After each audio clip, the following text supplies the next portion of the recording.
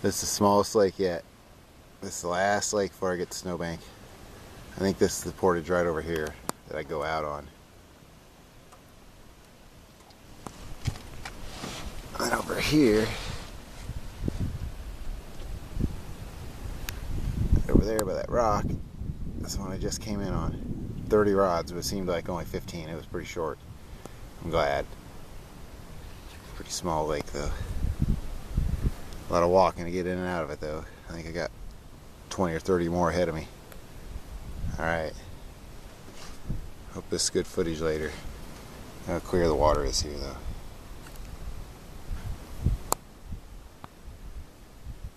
Disappointment, I caught a couple fish at least. Not so good here.